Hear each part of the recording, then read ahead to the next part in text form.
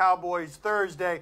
This is one of the greatest quarterbacking careers as an overachiever we've ever seen, and he's just a great quarterback no matter where he was drafted. People are going to remember him as someone who didn't win enough, but where you consider where he came from and how good he actually was, he is one of the best quarterbacking stories we've seen in this league since Kurt Warner, and very close to being Kurt Warner. And one of the tragic parts of this, though, is it took a while for the Cowboys to get the bright idea that if you ask Tony Romo to do everything, he will ultimately disappoint you. 2014 was the first time they decided, hey, Tony, we're going to get some other guys around you. And he was great that year. He hasn't stayed healthy since then. But there's an argument that Tony Romo was the second best quarterback in the history of the Dallas Cowboys after Roger Staubach. If Troy Aikman had been asked to do as much as Romo had been asked to do, maybe we would have thought that he was fatally flawed also. If we put Romo on a team with Michael Irvin and Emmitt Smith, that guy's the one we're talking about as a surefire Hall of Famer. So you don't think that the Cowboys fans are going to remember him for fumbling that snap? That's the thing. How much of his reputation would be different if he were just a better holder? Give me one play that you remember more than that one play in his Cowboys career. Did Russell Westbrook strengthen or weaken his MVP case by scoring 58 in a fourth straight loss? This might seem like a ridiculous thing to say, given how impressive Russell Westbrook is in general, being that athletic, everyone trying to stop him and still being more athletic than people in the most athletic league. But he's the reason they lost last night. Lost that game despite 58 points. He had a lot of wide open threes at the end, and he ended up missing them all. And I do tend to wonder whether or not at the end of games, this guy, even though he seems superhuman, might get tired once in a while and miss some of those jumpers that he's not particularly good at from that range, even when he's not tired. Yeah, but to say he's the reason why they lost is to ignore the fact that he's the reason why they were in it. Of all the players in the last 30 years to put up 58 points, Westbrook's the only one to put up 9 assists. He's not a great shooter, but I'm not exactly sure who it is that he's supposed to pass the ball to. To me, this strengthens his case as the MVP, because to put up 58, the last time somebody did that and lost was Michael Jordan in 1987. That's how long this has been. What he's doing is incredibly impressive. The fact that they're not winning is not because of Russell Westbrook. No other Thunder player shot double-digit times in that game. But, Monty, do you think it's fun to play with Russell Westbrook at this point, given that his usage rate is higher than anyone in the history of the league? He's always got the ball. He passes it sometimes. But do you think it's fun playing with him right now? Here's the only thing. Show me everybody on that team that can hit an open jump shot. You know who hasn't scored 58 points this season yet? Who? LeBron. Oh, there it is. That's right. You see how he did that? No matter where the shells get moved in the shell game, boom, hatred for LeBron. Guess what? Westbrook has more assists than LeBron, too. That too. What finger was that? Does Brandon Marshall make the Giants a contender? All right, the Giants assigned Brandon Marshall to a 2-year deal, meaning they've got Odell Beckham and Brandon Marshall, which means they have 2 receivers who are always open and 2 receivers who are a little bit difficult to ignore, even in the times when you want to. I don't know necessarily if this makes them a contender, but with the defense that they showed last year and those 2 dudes, at the very least, it sounds like they'll contend in the NFC East. Well, what it does is it makes them better, because here's how it makes them better. He's better than Victor Cruz, and because of the salary cap permutations, he's cheaper than Victor Cruz. So you've upgraded there, but here's the thing. Eli Manning is clearly declining now. They offset some of that, covered it up by getting Odell Beckham in the first place, and now they're trying to cover it up some more. They keep taking the water that's in the boat and throwing it out this side, but it keeps coming in on the other side. Here's the other level of it, though. What we saw from the Giants before, there was nobody they had that could check Odell Beckham when he was acting bad. They might have brought somebody in who can do that. What are you doing? I'm doing a calculation. I'm trying to figure out how many times Brandon Marshall has made it to the playoff. Ooh. That is the Come crazy. up with the same number over and over again. It's 0. Big nada. It's the craziest stat. He's made every quarterback he's played with better. That's never been good enough for the playoffs. With Pierre Garçon signing in San Francisco, is Kirk Cousins next? It feels that way, right? Because they all want to be reunited with Kyle Shanahan to put up the monster numbers that they put up in Washington while not doing any actual meaningful winning. The Patriots, we've talked about this before, they don't overpay on anyone. They've got everyone on their roster at value. San Francisco's plan seems to be spend more, get more for guys who aren't as good and aren't that kind of value. Now, to be fair to them, they've got to get up to the salary floor, right? So Pierre Garçon is going to be fortunate to get some money because they have to give the money to somebody. But we talked to Albert Breer of MMQB.com on my radio show yesterday. He says that Kyle Shanahan sees Kirk Cousins as like a poor man's Drew Brees and maybe would prefer to have Kirk Cousins over Matt Ryan. If that's really how he feels, they are going to find a way to bring him in San Francisco. The question is, you bring in Pierre Garçon, you bring in Kirk Cousins. You had a 2-win team last year. What's that make you now, a 4-win team? You know, nobody has seen the Washington GM. What is it called? Oh, is he back there? You saw him? You feel him Is back he there? He's by the swimming pool. That's where you call right there. If you got 2 first-round picks, call down there. Somebody will they'll give you Cousins. There might be 2 first-round picks just hanging out here, like actual dudes who'll be first-round picks.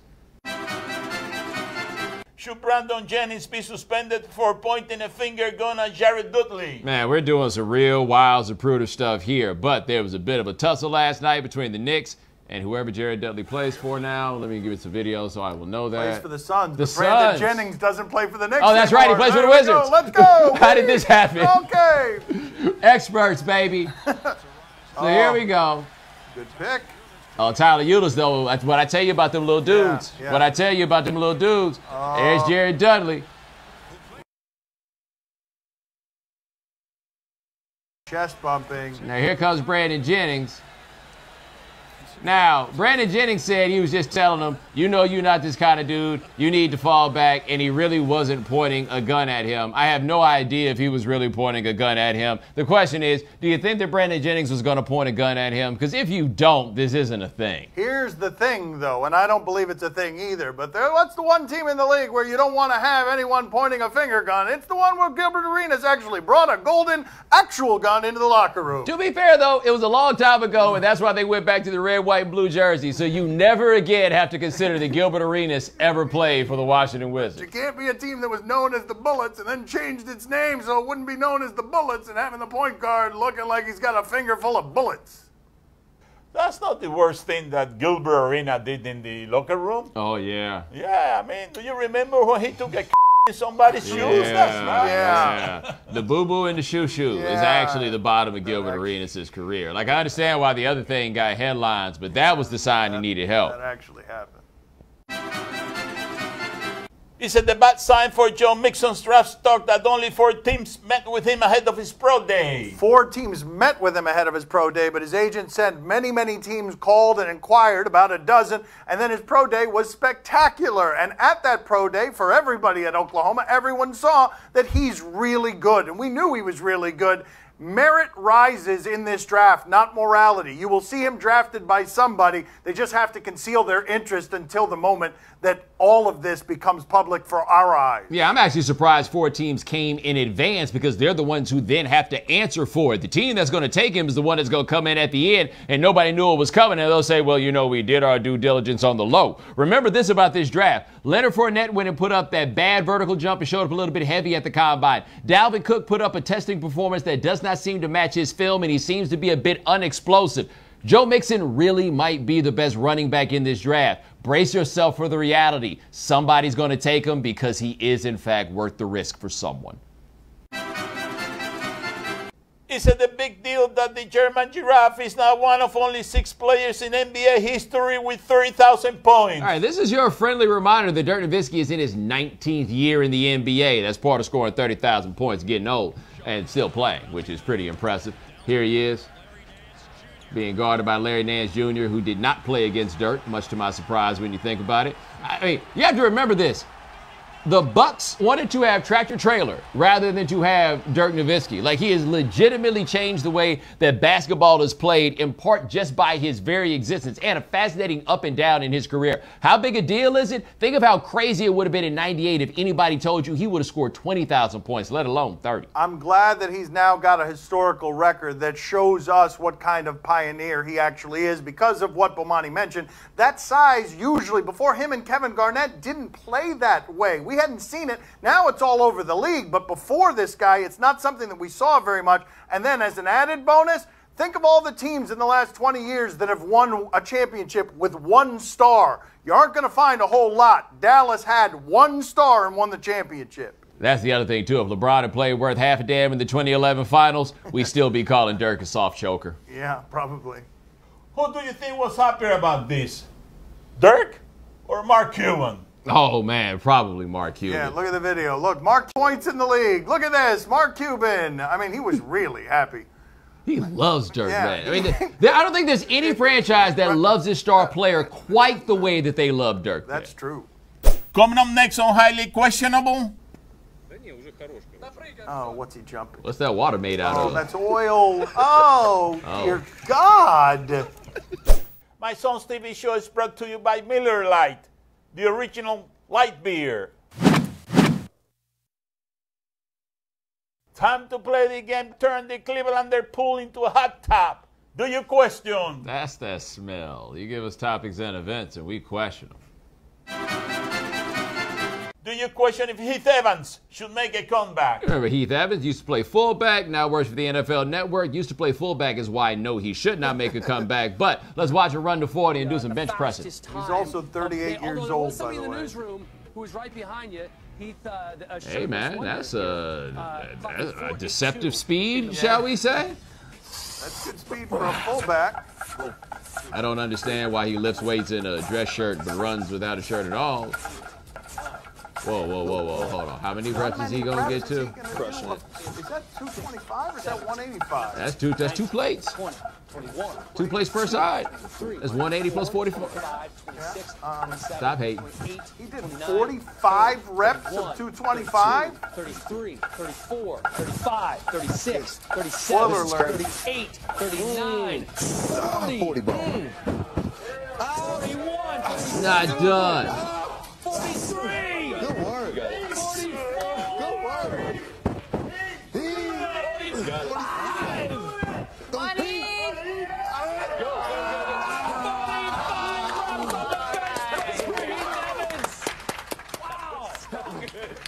Good work. That's what you call cardio, Joe.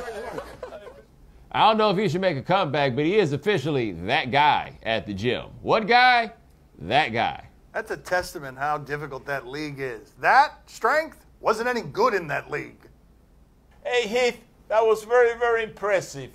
But if you really want to make a comeback, you got to give me a call, buddy. I got some urine for you. Oh, wow, that's an right. accusation. That's a hell of a proposition, Whoa. I'm telling you. I mean, there was a lot more reps than any of the fullbacks at the combine did, but you know, Whoa. he's got old man strength. Like that, he doesn't need your urine. He's powered by old man strength. That is reckless what my father just did. But you don't know if it's not true. You don't know. Do you question if this kid should get binned next time? Oh, this is good. Bomani, you are going to like this. I've seen this. Watch this. This is tremendous in the bat flip arena. High school baseball in Texas. Bang. And the bat goes further than the ball does. Yeah. I was like less concerned with whether he should get beamed or whether he beamed somebody with that or broke somebody's windshield. How far did that bat leave the playing field, go over a fence? Wow. I tell you this, you might consider beating him the next go round, but if we could put number 34 back on the screen He's big. in the same shot with that pitcher, Yeah. if we could see I don't really feel like the pitcher wants those problems. I don't feel like anybody Nah, does. as my brother says, this weight class is for a reason.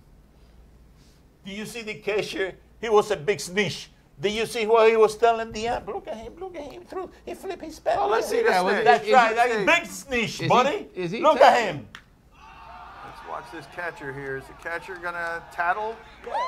Oh, yeah, That's right, big the snap. catcher Good is a call, lame. Poppy. Good call. The catcher is a lame. He's like, you just gonna let him do that? You need to be asking that of the pitcher, buddy. Or maybe yourself. You're the one that called it.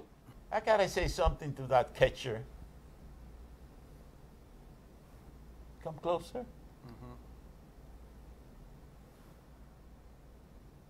Snitches get stitches. That's right. All right, that's right. That's right. What? Hey, did he stab you, or is he's waving around a fork? Was that rhythmic Steak on it. gymnastics? Do you question if this mascot is too into the game? This is the second clip of the show from Wizards Suns. Never saw that coming. Let's see what happened. The Wizards won this game, by the way. What the hell was that? Is that the gorilla? What was the gorilla doing? What was he doing? I don't even understand. First of all, I didn't know the gorilla was still in the league. Whoa, gorilla. Oh, there's a drumstick on the floor, and he ran out of there. Do you realize that I initially thought that the gorilla was being chased by a bigger gorilla? That's what I originally thought. Nope, the gorilla was just trying not to get sued. Well, I don't know. I mean, I have gone to the floor for a couple of drumsticks, you know. My father will do that. Right. That's true. That's I true. see Thanksgiving, yeah, my father's all of a sudden like, wrestle rolling like on his elbows, yeah, grabbing things off the floor, yeah, fighting the dogs for it. You're right there with him, aren't you? I am. That's yeah, right. I am. I'm right next to him. That's how I see it. Do you question if this guy needs better friends? All right, we are headed out to Russia. Let's see. What's this? Guy jumping from a building while on fire? What's happening here? Oh, what's he jumping? What's that water made out Oh, of? that's oil. Oh, dear God. Hey, how are we going to blame this on his friend? Oh, no. Oh, that seems unsafe. It seems unwise. It seems... Like, was he the one guy who didn't know what it was? Get it... And also, why isn't it just oil? Can we get to that part? That is remarkably stupid. You know how hard that's going to be to get off of your body? I mean, where do you do that? Because you can't, you can't go to your woman's house with that. Yeah, okay, Oh, Okay, it's a start. the stupidity of this.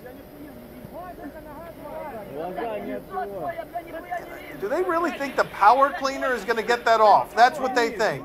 You know, he got lucky. The guy with the hose, he had a cigarette in his mouth. He got a cigarette in his sleeve. Then you got a ball of fire there. Well, I still have an inadequate explanation as to how any of this happened. Does that guy's shirt say, "On my way to steal your girl"? Hold on, somebody here rewind. Forget about this right here.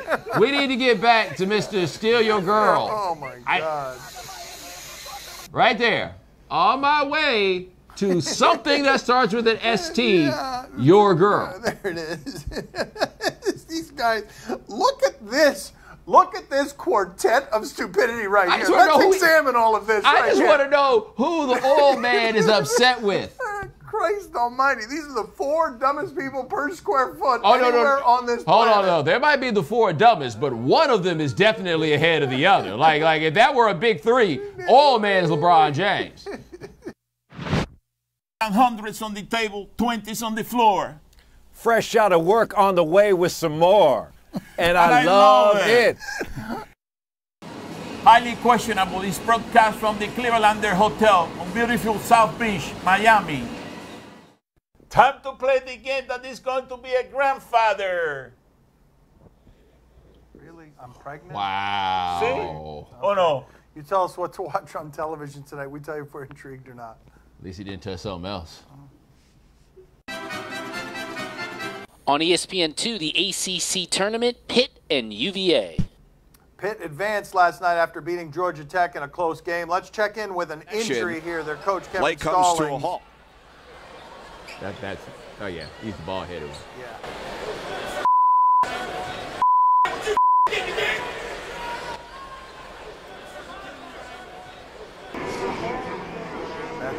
He's not terribly concerned about the injured player face first on the floor. It's very important that we beat Georgia Tech. Let me go yell at somebody else. Take this court time here, this camera time, to show that I'm in charge and I'm coaching. Bomani, are you intrigued? Oh yeah, what excites me more about this game that we talked about? Kevin Stallings and his shenanigans, or UVA offensive basketball? Oh no. Poppy, are you intrigued? Are you kidding me? See, I'm very intrigued. You know, that coach from Pitt, I mean, that guy doesn't show any respect, any feeling for his player. He's there, right there, that play. Huh? Well, you made Pittsburgh. You shortened it and you made it Pittsburgh. No, you made it. I thought he called them Pips. I was trying to imagine, Kevin Stallings.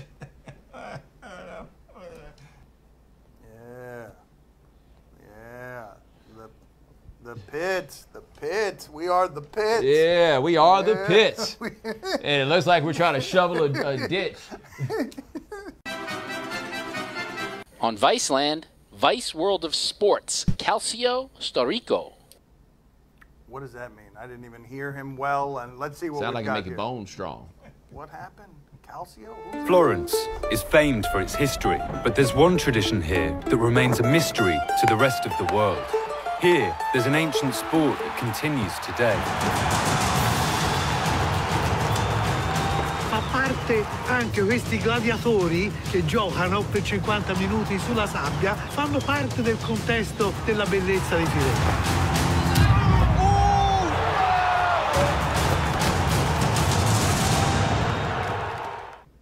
Oh, yeah. I mean, it's football, it's soccer, and it's UFC, of course. Yeah, I'm interested in that. But, Monty, are you intrigued? Are those fools out there doing that for free?